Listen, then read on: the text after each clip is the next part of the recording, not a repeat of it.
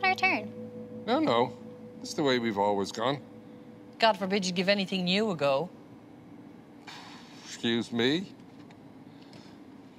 Sure, I have a Bluetooth stereo, don't I?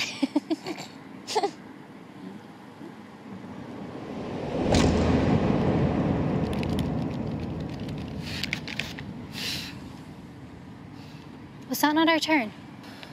This way's much better. More reliable. It is easier this way. But we'll turn off soon, don't worry. The maps say to turn off as soon as possible. Ah, don't mind them maps. I am sweltering. All the signs are saying to turn off now. I know, love. We just need to go a bit further and we'll turn off then.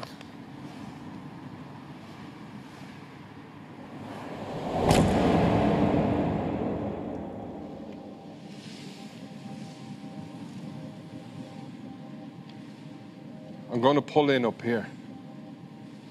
What for? Petrol.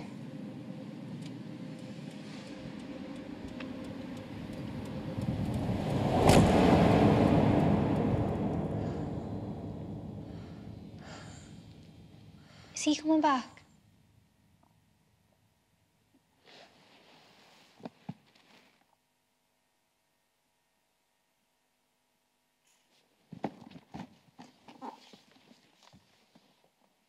Are we going on without him?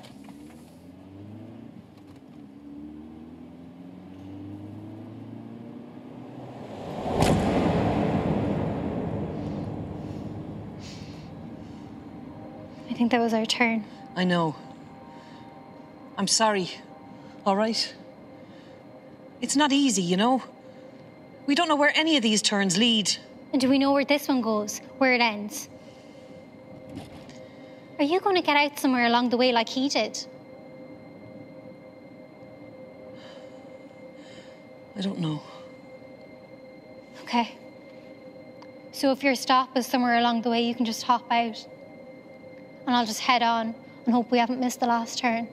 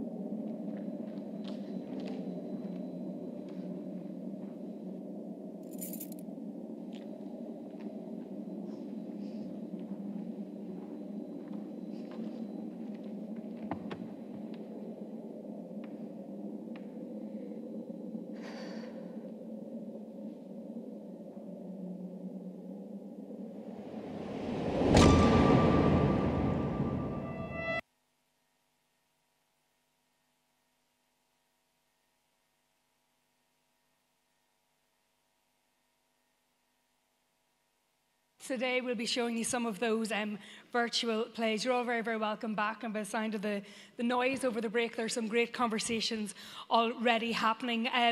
Welcome back to this session 3 on the just transition, because when we consider the changes that are involved, as certainly as we heard in our last session, we can't neglect the social and economic dimensions to this transformation.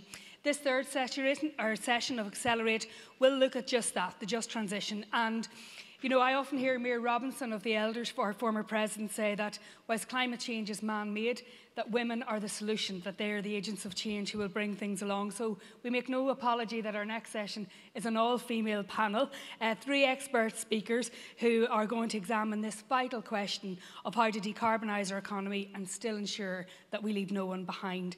Let's welcome, I'll introduce them individually, but let's welcome Tracey Crowe, Dr. Jeanne Moore and Dr. Brenda Boardman to the stage.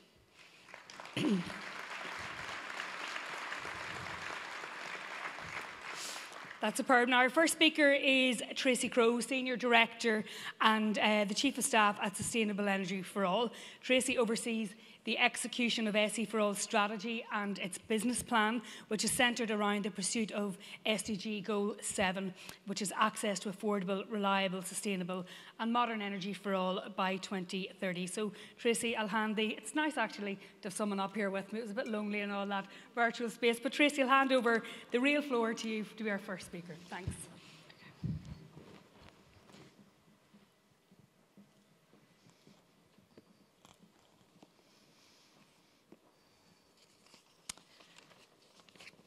Good afternoon, everyone. It is a real pleasure to be here today. I want to thank the IIEA and ESB for convening on this really critical topic. Indeed an honor to be part of a conference on accelerating the transition to a net zero future. Just to give you just a brief introduction to the organization that I come from, Sustainable Energy for All is an international organization working in partnership with the UN, as well as leaders in government, the private sector, civil society, other international organizations on Sustainable Development Goal 7. So we are very focused. We have a laser focus on Sustainable Development Goal 7, but in alignment and in support of the Paris Climate Agreement as well. So to get us started, make sure I know how to use my slides here. Good. So I want to just start with 3 words: climate, energy, development.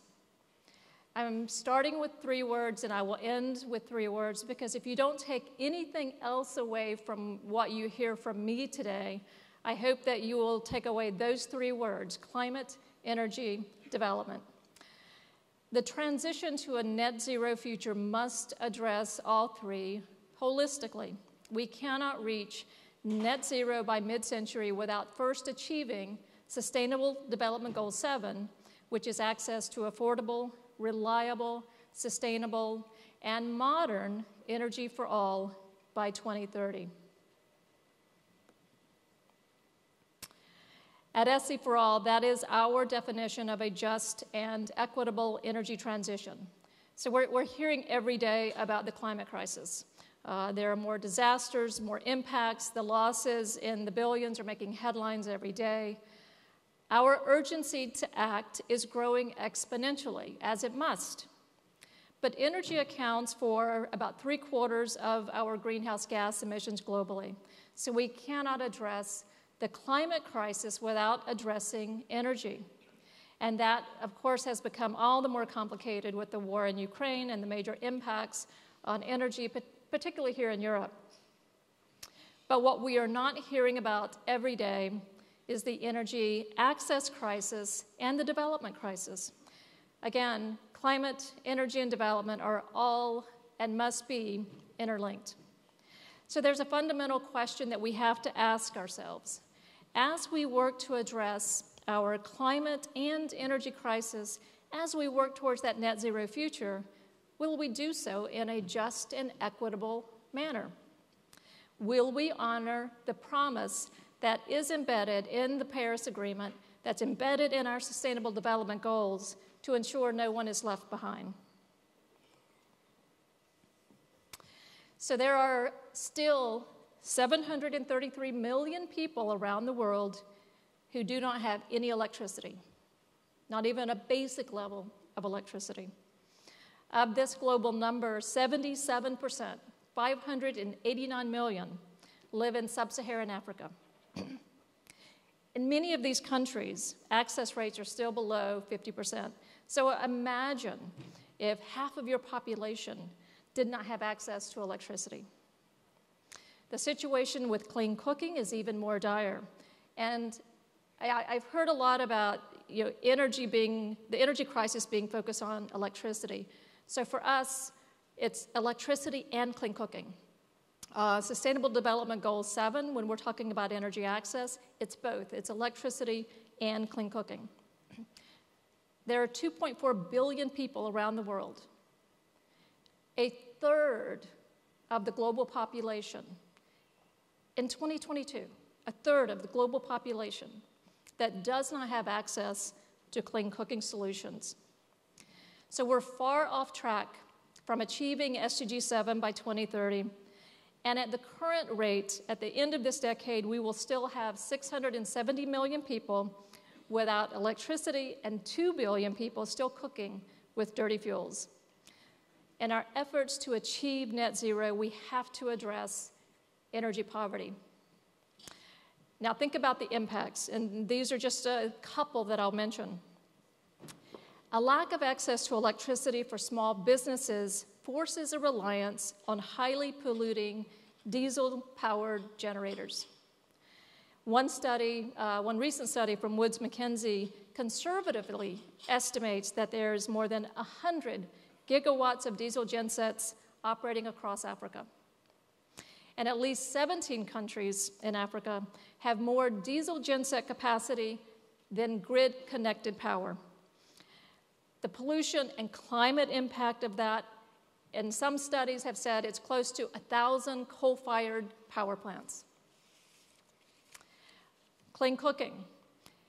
It contributes to deforestation and results in household air pollution that prematurely kills over 3 million people a year, the majority of whom are women and children.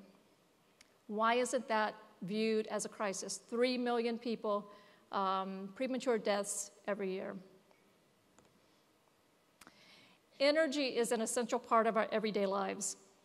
Access to clean and affordable energy is the prerequisite for development, for economic growth, employment, poverty reduction, for quality education and health care, and for gender equality. SDG 7 calls for universal access to modern energy for all. Modern should mean more than just enough electricity to power a light bulb or charge a phone. Development requires more than a basic level of household energy. By most measures, modern energy access is achieved when an individual's annual electricity consumption reaches between 50 and 100 kilowatt hours a year. The world average is just over 3,000 kilowatt hours, and in high-income countries, it's over 6,700 kilowatt hours per capita. There are no high-income countries today with annual electricity consumption below 3,000 kilowatt hours per capita. In comparison, in Africa, the annual per capita electricity consumption is around 500 kilowatt hours. To put it in perspective, that's about the same as the electricity needed to power an efficient American refrigerator.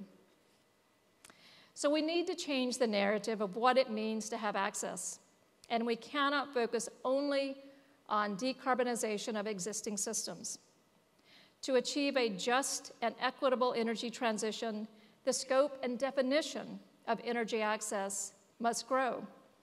And we must also focus on building out new energy systems powered by clean energy sources sufficient for productive use and to drive economic development. Turning now to what's needed and how we can support a just and equitable energy transition. First and foremost, we need ambition. We need much, much, much greater ambition. And we also need just recognition. I think that's part of the problem that we see is that, in the climate conversation, it is getting elevated, it is getting attention as it needs to, but energy and energy access has been struggling to really reach that same level. And again, recognizing that we can't solve the climate crisis without solving the energy crisis, and energy must include energy access. So we really are at a pivotal point in what we call the decade of action. We need bold new commitments. And an example of this were the UN energy compacts that were introduced during last year's UN high-level dialogue on energy. That high-level dialogue on energy was the first time the UN General Assembly had called for a leader-level event on energy in 40 years. So that can tell you where we are today, but at least recognition from the UN side that energy is at this crisis point and it must be addressed holistically with climate. And by the way, on the energy compacts, I do want to have conversations with ESB and the government of Ireland about signing those compacts. So I will find you after I finish. And just to note, the Ukraine war and the resulting energy, food, and security crisis, I think we've really heard it already said today, but we cannot have that distract, and instead it really should and must focus our attention on the importance of a just and equitable energy transition that ensures energy access and energy security for everyone. Accurate and transparent data is critical. Learning about the new system that's being developed is fabulous. Wish it was available today versus in 2030.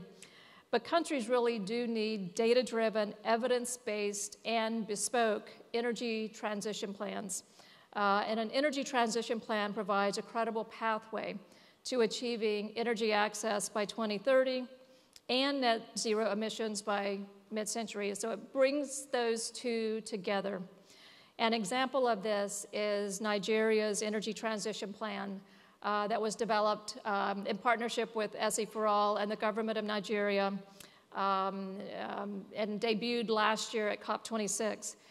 But this energy transition plan is really what spurred the government of Nigeria and President Buhari to announce a net zero commitment by 2060 at COP in November last year.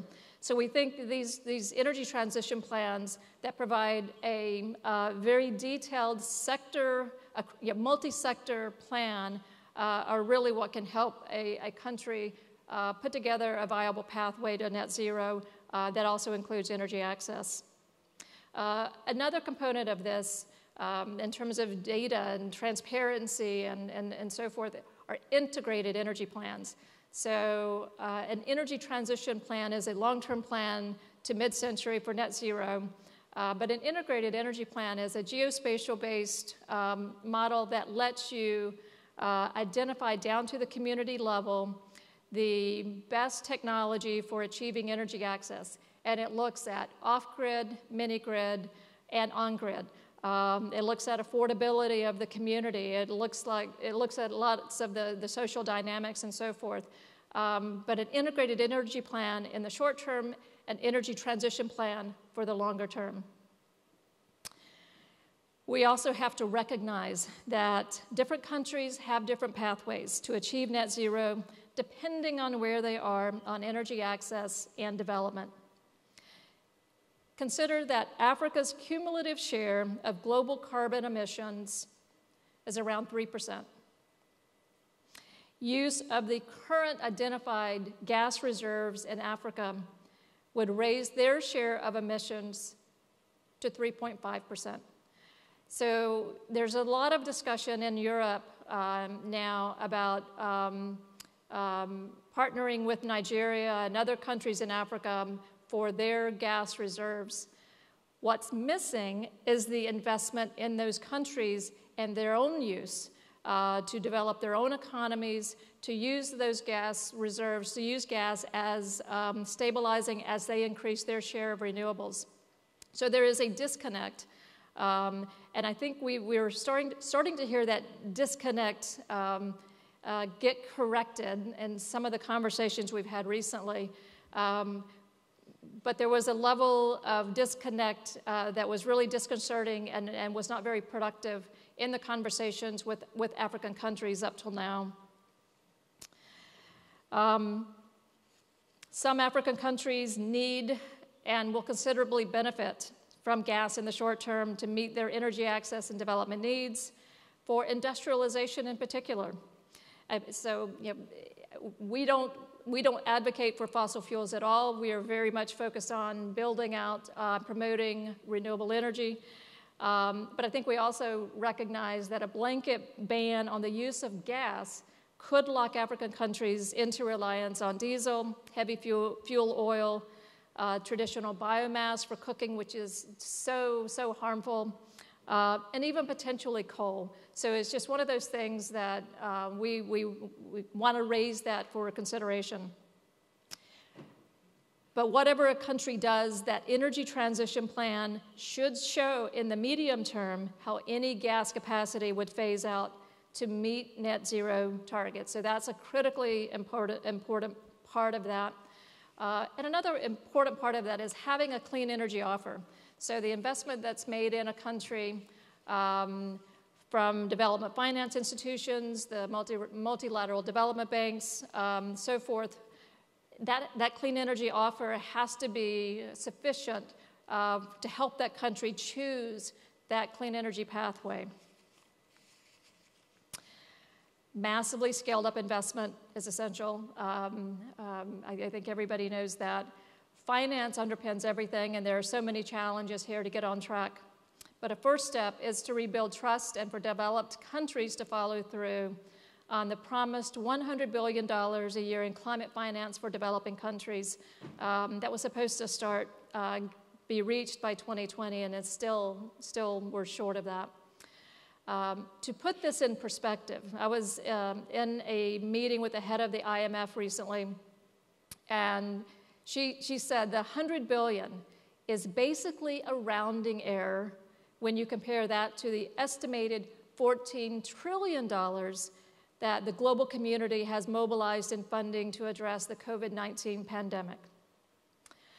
And this $100 billion is really just a fraction of what's needed. To put it in context, the energy transition plan that was developed for Nigeria, now Nigeria is the biggest economy in Africa, so this is going to be very expensive, but it shows an additional $410 billion above business as usual spending is going to be required across the economy to bridge energy access gaps by 2030 and to achieve net zero by 2060. But that's one country.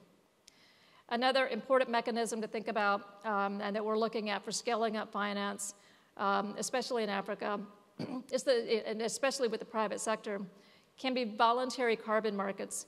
But we really need support to scale the carbon markets, stimulate demand, and really improve the reliability of carbon credits in Africa. But also look at what are the methodologies that really would be specific to the African context, such as offsetting the diesel gensets. Finally, women and youth must be at the forefront of helping address these challenges. Women play a critical role in social and economic development, so we cannot hope to meet our goals without their perspective and professional contribution to the energy transition. And at this critical moment, we need the talent, innovation, and enthusiasm of young leaders. At SE4All, we believe that women and youth should be recognized as change makers, leaders, disruptors, and trailblazers. We need their perspective, their innovation, their drive, and creativity to achieve a just and equitable energy transition. It's a good thing I'm closing as I lose my voice. But I think we're all agreed that we must get to net zero by mid-century. We must work to ensure people around the world have the same economic and social opportunities as all of us who have abundant energy.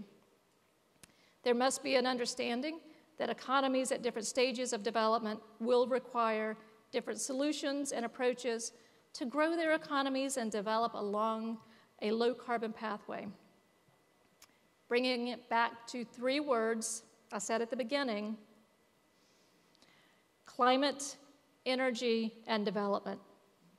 They are interlinked and must go hand in hand to underpin a just and equitable energy transition for people and for planet. Thank you very much. Some more.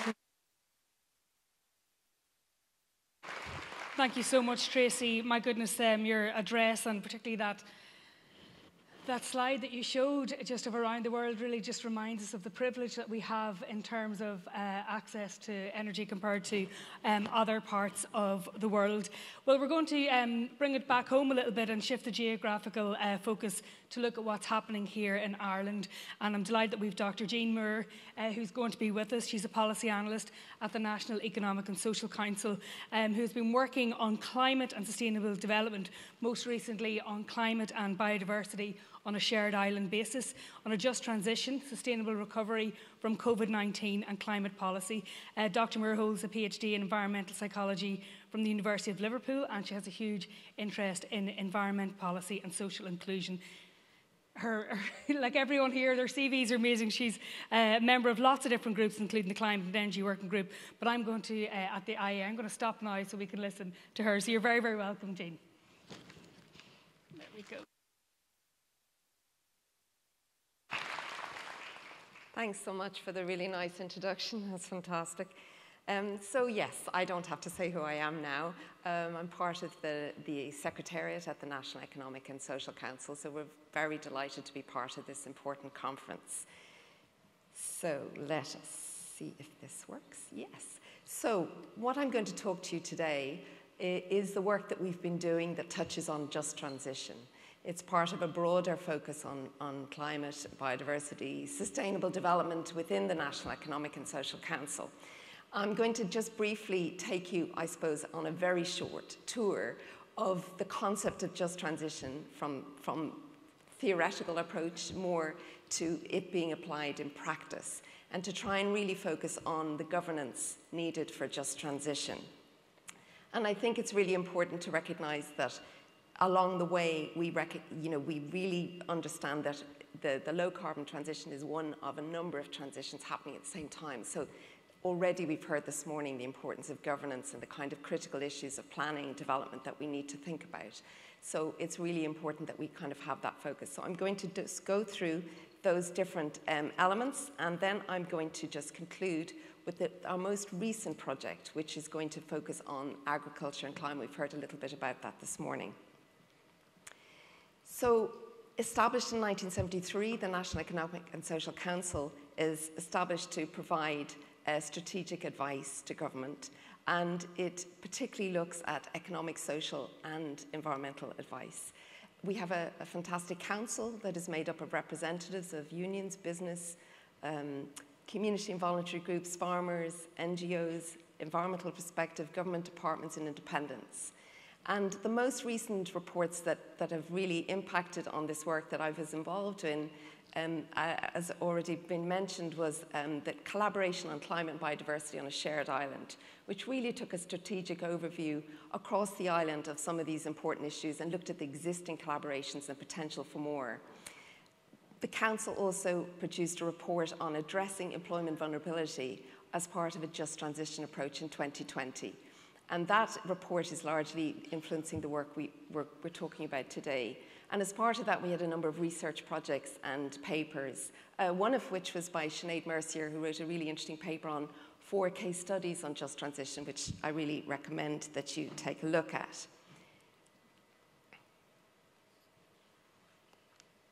So we've heard a little bit today about the imperatives of climate action. And I think what's really important is that we think and recognize them as societal challenges. We understand the economic, we understand a little bit more about the technological, but the societal piece I think we're only just at the beginning of, particularly when we see the urgency of trying to stay beneath 1.5 degrees, that the unequal impacts from climate policy and from climate change are going to increase the complexity of delivering policy in this area, and that we need to deliver this in a relatively short period of time, representing a considerable political challenge.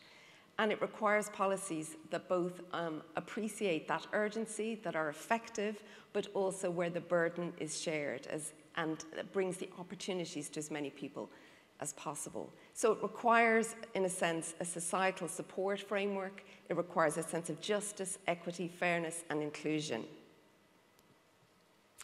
And as I mentioned, we're dealing with more than one transition. So how do they intersect, the digital transition, the circular economy that we're moving towards, as well as trying to bring a restorative approach to bring biodiversity back to health? How do we do that in a way that's integrated? And I think, again, the governance systems, the policy process have been siloed. How do we begin to think about that in an integrated way? And the OECD and the EU have put, quite a lot of guidelines together around some of the regional, transitions that are needed, some of the guidelines around collaborative governance that might be needed, because the key part of this is thinking about the participatory and inclusive process of transition. That it isn't just about coming up with the most excellent policies and delivering them with the right resources in a certain time frame, but you have to bring people along. You also have to engage with their experiences on the ground. So this emphasis on collaborative governance, for example, a recent paper by the Community Platform in Ireland has really set together some of the really interesting examples of collaborative governance. But also social dialogue, which I'll talk in a moment, is the heart of a just transition, and NESC is no stranger to social dialogue.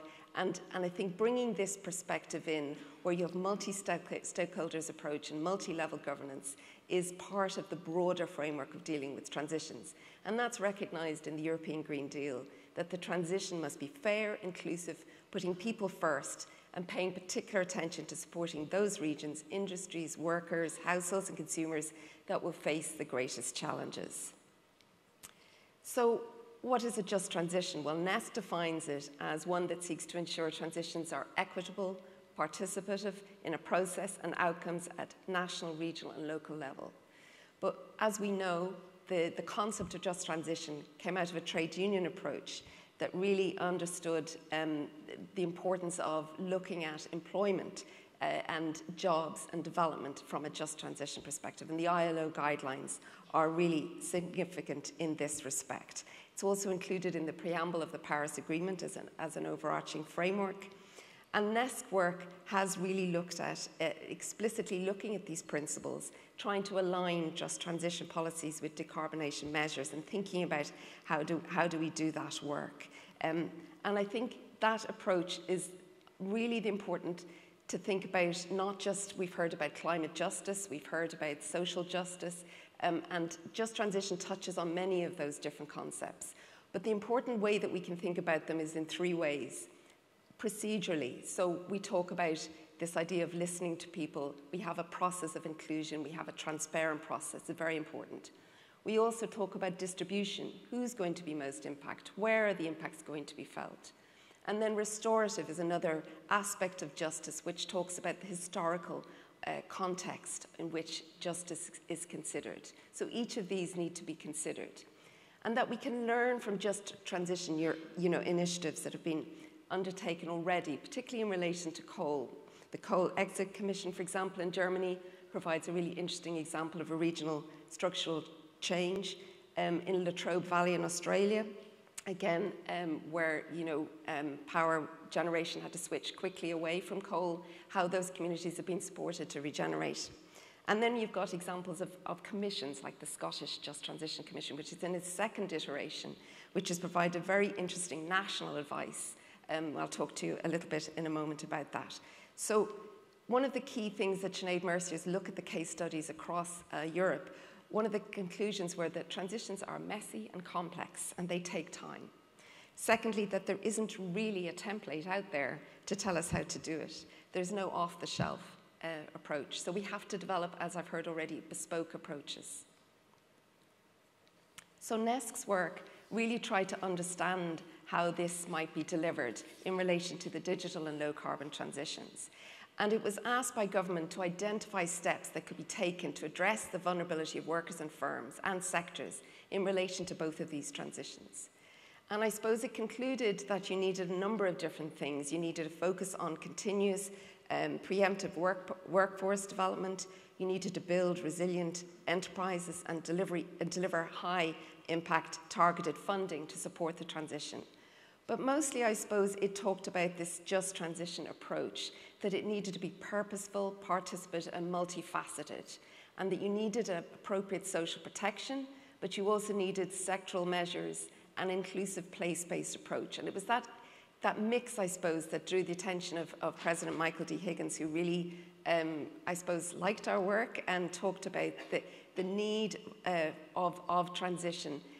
Really focusing on all of government, setting out priority actions, the sequence of interventions and timeframes for implementation, and considering what resources were needed. So he understood that you really need to progress this in terms of the implementation phase.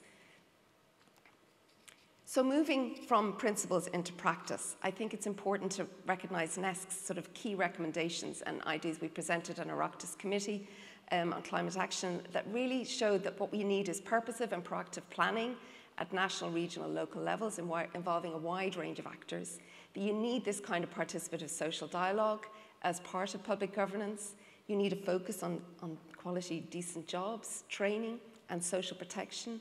You need this place-based, regenerative, local bottom-up approach. And you also need fair, inclusive and equitable outcomes. And it's that interaction that really is key to the NESC approach. So it's important, I think, to stand back and think, you know, okay, we're not alone in this. Other countries are struggling with developing in practice a just transition approach. Not all countries have tried to align it with climate policy. So while we are still at the beginning of this journey, we have already learned a great deal. I think the consideration of dealing with uncertainty and the sense of, well, I wouldn't start from here. Well, we just have to learn by doing, get on with it, I suppose, and think about some of the ways that we can progress. Other countries, as I mentioned, are doing the same. We have Scotland, really interesting examples, if you want to follow them, of just transition commissions who are, and now their advice have been taken on by national governance structure, where they're coming up with national transition plans.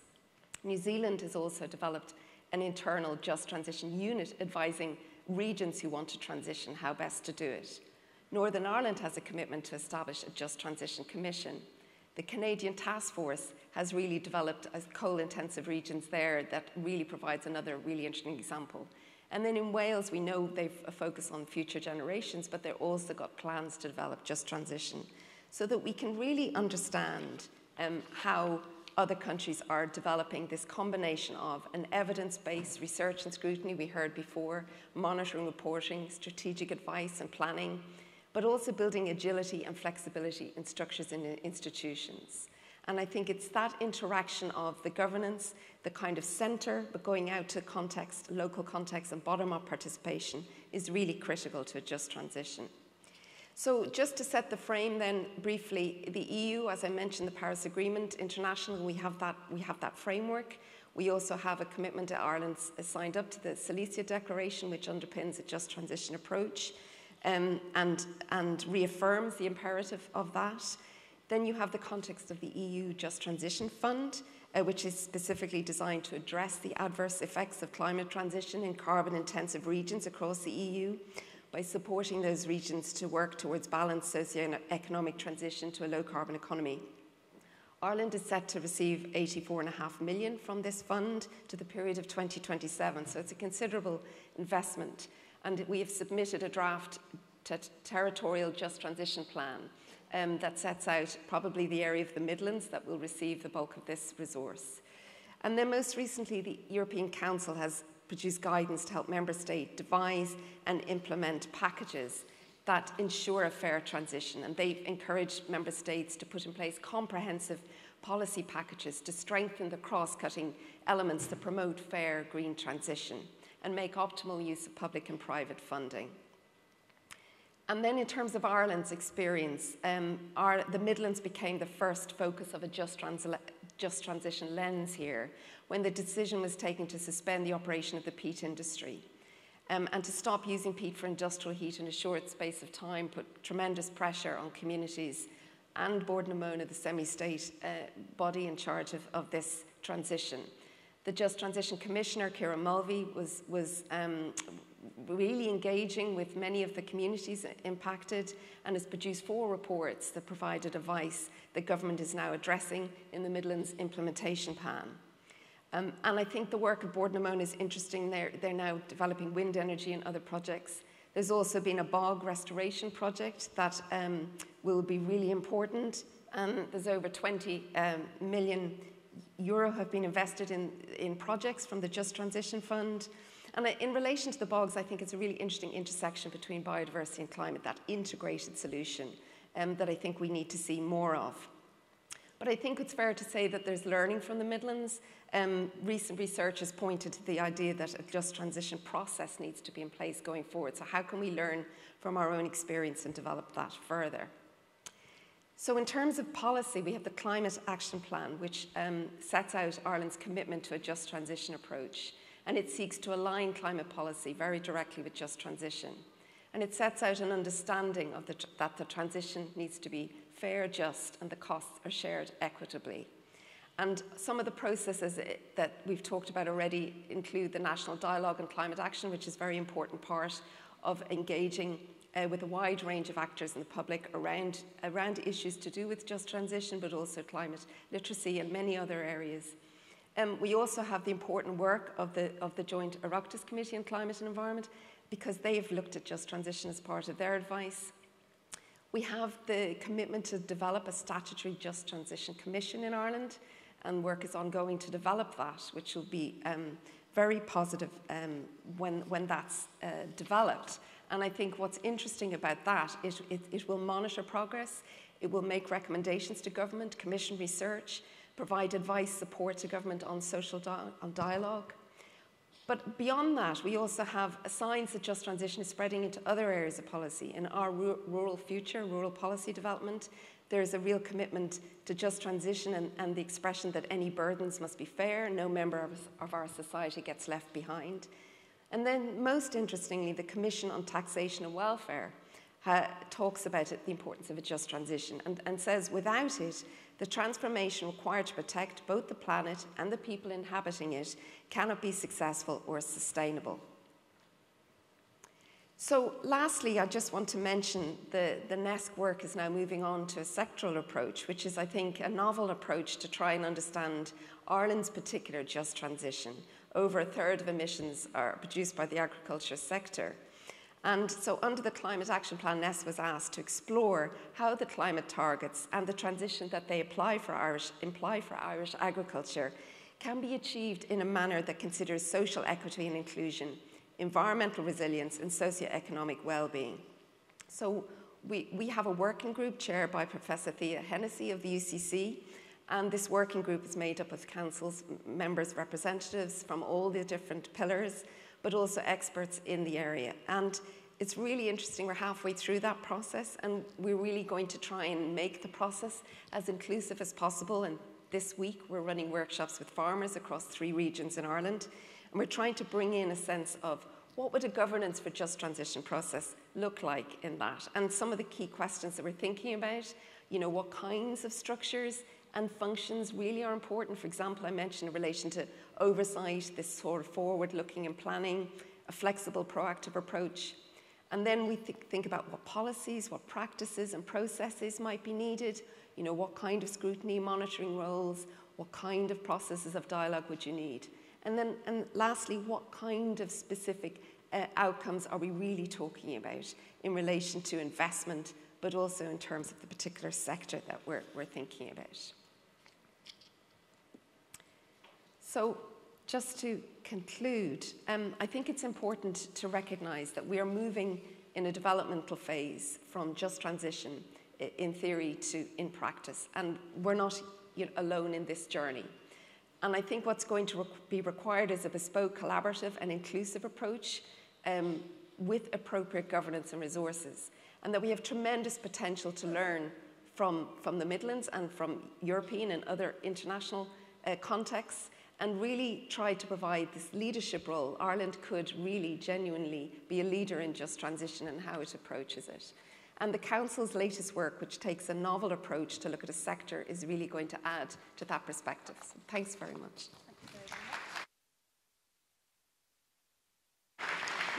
Thank you, Jeanne. And just to say that if you can, please keep all of your questions coming in through Slido if you want, because we will get a chance to chat on the panel. And if nothing else, it makes my job that little bit easier when you're doing my work for me. But let's move on to our final speaker of this session. It's going to be fantastic because Dr. Brenda Boardman is going to speak to the critical question of fuel poverty. Dr. Boardman is widely considered as one of the most distinguished experts globally in the area of fuel poverty, and we're delighted that you're with us today. She's an Emeritus Fellow at the Environmental Change Institute at the University of Oxford following her retirement in September 2008, and she's also a visiting professor at the University of Exeter. Her research is fascinating, particularly on the way energy is used in British homes, particularly by low-income households, and I know that her address will have huge resonance here in Ireland as well. So you're very, very welcome, Dr. Boardman.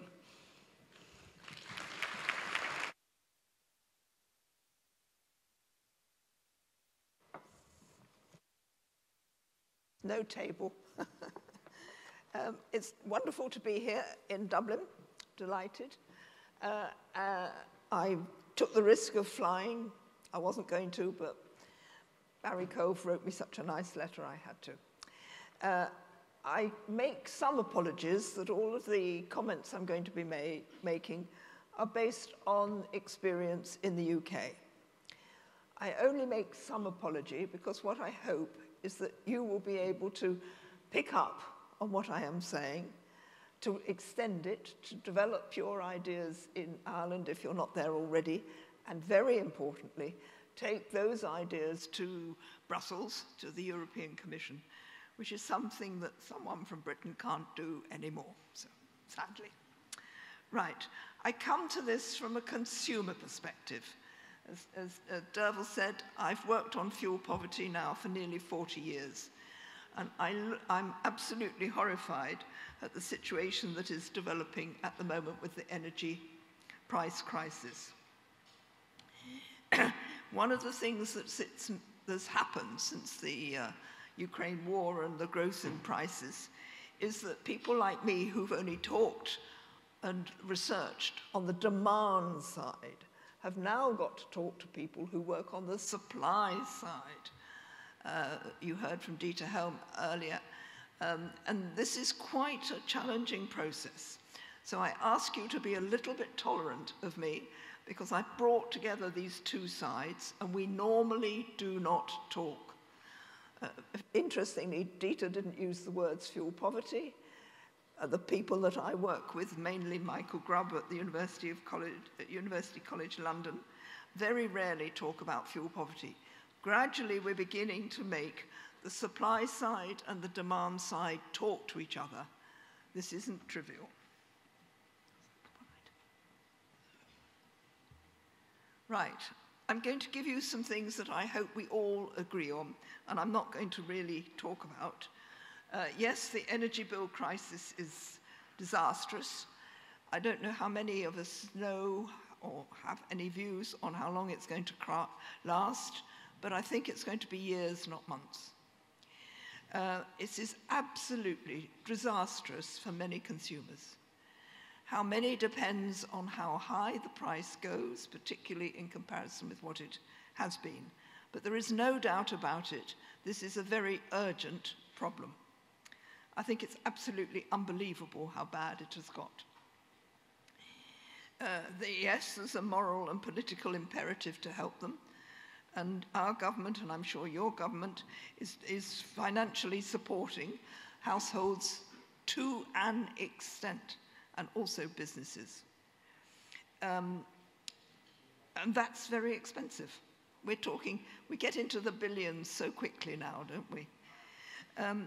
At the same time, we've got suppliers, I'm not sure about ESB in this case, but the suppliers making absolutely huge, I would call obscene, profits. And I have to say, as this whole situation developed, I just couldn't understand how this money had to be taken from the poor households and given to rich companies. So I started getting rather upset and angry. The thing you may not know about and agree with me yet is about the targeted compensation for households. It is actually very difficult to identify the households at an address-specific level, at least one person's nodding, at an address-specific level in order to compensate them. Do you do all pensioners? Do you do all disabled? Do you do all people that are on a means-tested benefit? Or in Ireland, do you do everybody on a fuel allowance? And as the bills go up, those that are really hurting increases. So for instance, when we just had the crisis, you just looked at those that were in fuel poverty, and that's the same as energy poverty. You could say those were the people on a means-tested benefit. But even then, back in about 2020, in the UK, it looked fantastic. 75% of the people that were in fuel poverty were on a means-tested benefit. Right, that's a good number. We can go and target them. But if you did that, only 27% of the money going to the people on means-tested benefit actually resulted in help. The other 73% were not in fuel poverty. And this is a real problem. So I happen to know that targeting was difficult. And of course, many people on the supply side who didn't know about fuel poverty hadn't recognized it. And of course, there's a climate emergency. Now, much of what I'm talking about is the present thinking as I've understood it in the UK. I don't represent a company. I don't represent a large body of people. I just represent some academic thinking. The one consensus that I believe is happening is that the present electricity market is now no longer fit for purpose.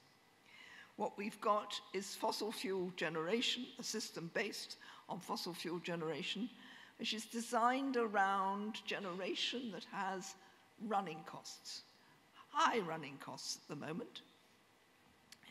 We have also got increasingly renewable generation with no running costs, effectively no running costs. They don't buy fossil fuel, they've got the sun and the wind.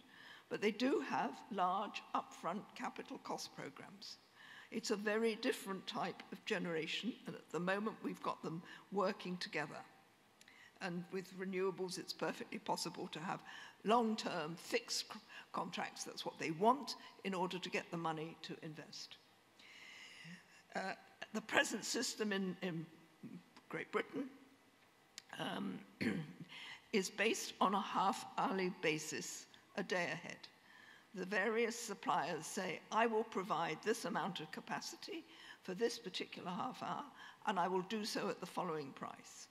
And as you get the different suppliers added in up to the total you want, the price increases, because you start, the National Grid and the regulator start by taking the cheapest electricity, but you go up the scale. Now, what is, to my mind, a slightly bizarre situation is that the last person, the last company to provide supply for that particular half hour is inevitably the most expensive, largely because they're the least efficient, and they set the price for all the rest. The cheap renewables, the cheaper gas, the more efficient gas, all of them would have been happy to sell at a lower price, but they are getting this maximum price. I have to say, I don't know how we managed to come up with a system which, to my non-supply side mind, looks like feather bedding, if nothing else. And it's what's called the marginal cost approach. So that was what was worrying me when I looked at the problems facing the fuel pool. And thanks to talking to the lovely Michael Grubb, these are the thoughts that are around at the moment, and I think many people in the UK are sharing this. I don't know what the situation is in Ireland. We've got to change the energy market, especially the electricity market. We've got to split it into two, so that there is the present original system with the dirty supply coming from fossil fuels, which is expensive with high running costs. That is one market. It's the present market, but we hive it off in some way. How much the division is complete and how you do this is a different set of questions. Quite separately, the green supply from renewables, which is not expensive, it is cheap and it is getting cheaper, is a separate market. And as Paddy described, the renewables market is already supplying something just under half of the electricity in Ireland and about 40% or more in the GB. You put that green supply into something called, at the moment, the green power pool. This is, you have to understand, this is a debate. This is not happening. It is a possible solution. If you can come up with something better, good. But at the moment, this is the best that I know about, and that's what I'm telling you. We have in the UK a thing called Contracts for Difference. It's a very nice auction that happens periodically. The government puts a certain number of millions of pounds on the table and says to the suppliers, we want some new capacity, bid for it. And the cheapest gets the contracts. It's a long-term contract, as I said, and they get it. Almost exclusively, that is offshore wind. And the price is going down, down, down, down. We've got down to 5 pence per kilowatt hour coming from renewables at the supply side. And when, at the moment, I don't know about you, but I'm paying 34 pence for my electricity at the meter, or pretty close to 34 cents. We've got pretty close to parity. Those auctions do provide long-term contracts, and as I said, it's almost exclusively offshore wind. That situation, those auctions have already taken place.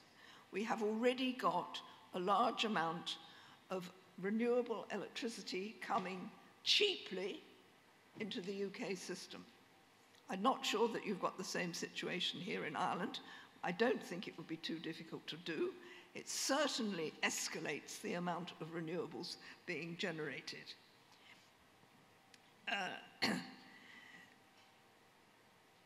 I therefore think it could be quite quick and easy to start developing a green power pool using the existing situation as well. I've put down there incorporating the original green suppliers.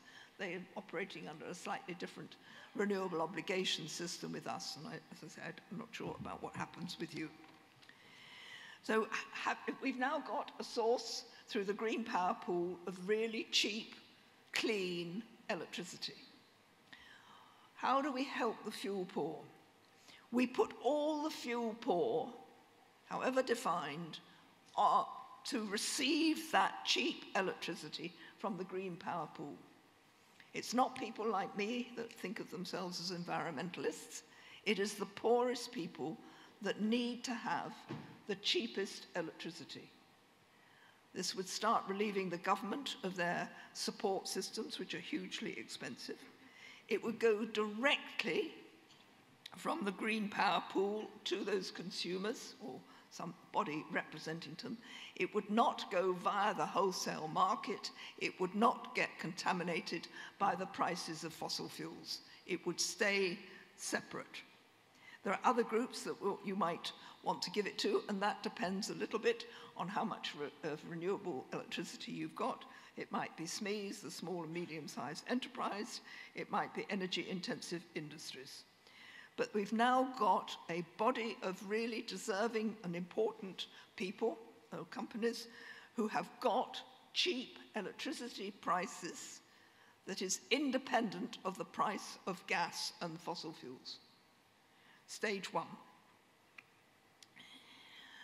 What do we do about the fuel poor who are not yet using electricity for heating?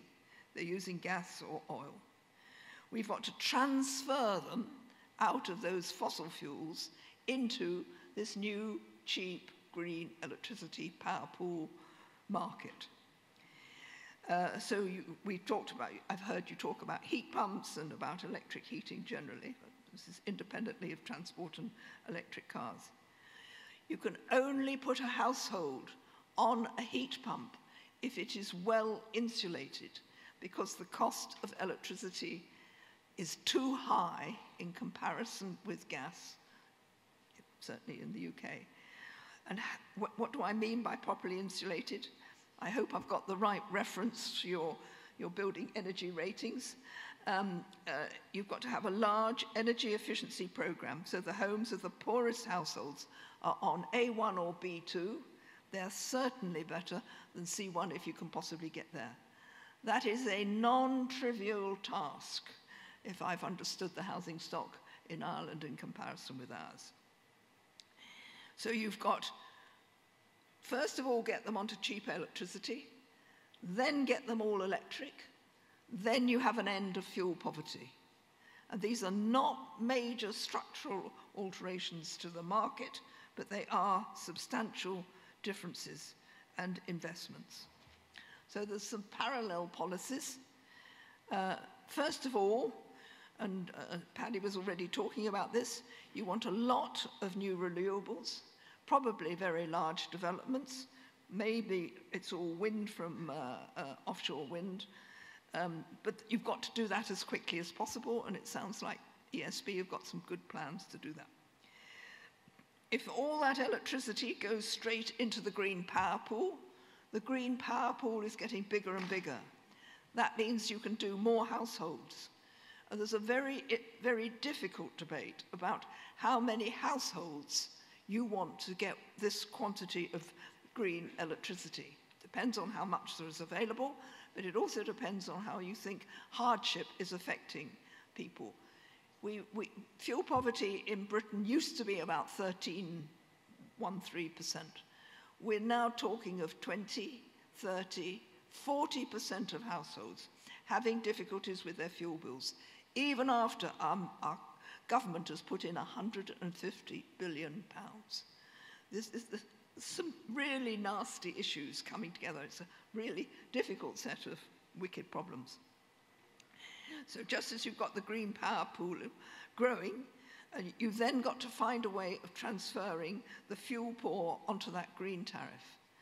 I don't know how easy it will be, but I hope some fuel poor households could go onto a green tariff as soon as possible. They are already, as at the moment, suffering the problems of heating or eating, being cold in winter. We know that this is a real problem. We know that many more people are suffering. We've got to somehow start this green tariff, this green power pool, as soon as possible. Yes, you need a large energy efficiency program, which means that you've then got the ability to install the electric heating into through air source heat pumps into these same homes.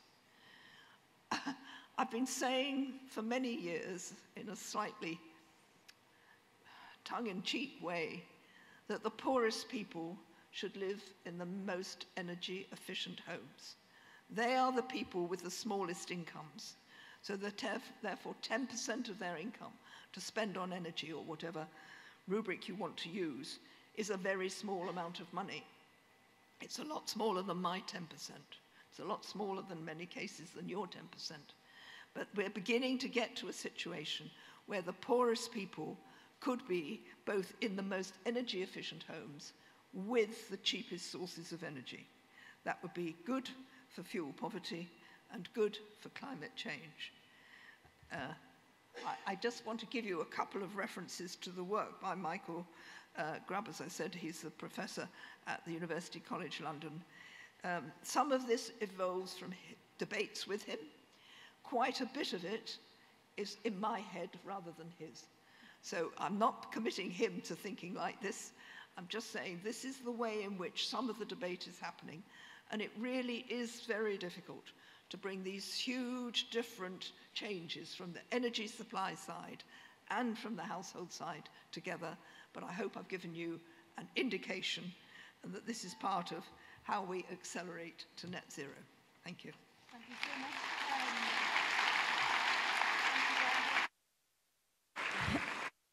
Some people have been asking about, because you've been taking copious notes about these slides, and they will be made available of all of the speakers. The slides will be available on the IIEA website after the conference. Thank you very, very much for all of your questions, which are remarkably similar to the ones I myself was thinking of asking our panel. But I want to maybe pick up with you, first of all, Tracey. You cited the scale of the global response to COVID, 14 trillion. And we can see why people bought into that crisis very, very quickly, not least because of all of the deaths and the illness. We're facing another really, really urgent global crisis. Where is the money going to come from? Is it going to be, because in one sense, we've got used to big government. That's one of the consequences of COVID, and indeed the last crisis, financial crisis. So where is the money going to come from to achieve the SDG 7 targets? Is it going to be public, private, both? Yes. I can elaborate. I can elaborate. Yeah, but to what extent? It can't be all government. We know that it can't be all government. There's just not enough government money to be able to do this, and it shouldn't be all government. It really does have to come to the private sector, and it has to be. We've got to do this in a way to catalyze markets in these countries to be able to scale up. But what we can do is use government funds, your funding through development finance institutions, the multilateral development banks, the bilateral agreements that countries have, to spur bringing in the private sector, and there's various ways that you can do that. Somebody actually mentioned, we actually have heard a few times, we have to change the way we do de-risking. We also have to change the way we think about this and think of these initial funds as an investment. So not a giveaway, but as an investment. But there's other ways to get the private sector engaged. One way is results-based financing. So results-based financing is something that you see on a small scale, growing scale for energy. It's been used in other ways in the past. It's just started over the last few years to really be used for energy access. But you're paying for, it's a grant usually, and it comes verification of the energy connection. So the risk is on the private sector. They put up the funds at the beginning with the agreement that if they get to these verified energy connections, they'll get that grant at the back end. So we're doing that now in 3 countries, in Madagascar, Sierra Leone, and Benin. We've just added Nigeria as well. And again, it will give that impetus to the private sector to come in, making sure that it is a verified connection, making sure that it's also a verified connection, not at the moment of connection, but that it's actually staying operational. In Nigeria, for example, what we're doing there, what we're doing there is funding solar for productive use. So we're taking a little bit different approach. They get 30% of the capital cost of a system when it's installed, when it's operational and verified. They get another 10% 2 years later. So if they can make sure that they keep that system operational, they get an added bonus at the back end. But right now, it's not financially viable for the private sector to completely take on energy access. It's for the poorest people. So they're not able to pay a full market rate. So there has to be some subsidy at this point. But that's one way of bringing the private sector in, is using results-based financing. And those funds that are coming to us to pay that grant are coming from governments and philanthropies. And Brenda, just on that point, the notion having a green pool, those hardest hit by fuel poverty, being on that green tariff. Again, how is that going to work out in terms of that public-private sector balance, given the scale of investment that is needed for just even like the retrofitting of homes that you cited, just as one example? I think government's got to lead on an awful lot of that to protect these valuable commodity, the green power, from getting, as I would call it, contaminated by the fossil fuel market, which is, there will be some role for private enterprise. We have a lot of private power PPAs, private power agreements between individual solar farms, for instance, and a supplier. But somehow or other, that electricity then gets priced at the rate, as I mentioned, of fossil fuels. And that's something, we've just got to break that link. There is absolutely no reason why green electricity should be paying or charged at the rate of these fossil fuels. I understand that ESB is largely government-owned anyway, so we've got a good start here. And I think that the government has to, start by funding the energy efficiency improvements in people's homes.